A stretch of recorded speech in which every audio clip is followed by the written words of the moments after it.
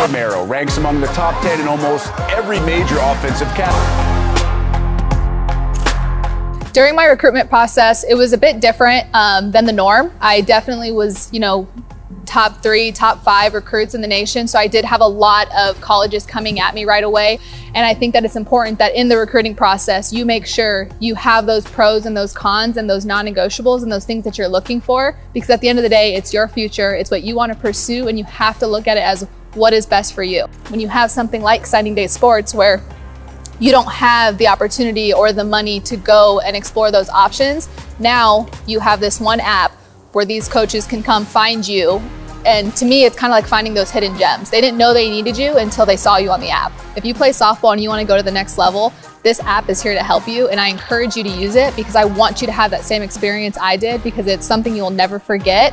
And even 10 years from now, you're going to always wish you could go back and redo college again.